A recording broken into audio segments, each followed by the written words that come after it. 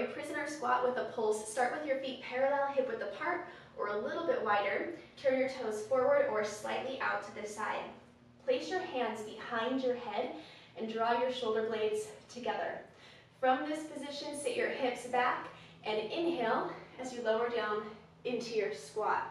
At the bottom of your squat, press through your legs and into your feet to lift up an inch, down an inch, and then press back up. Lower down with control.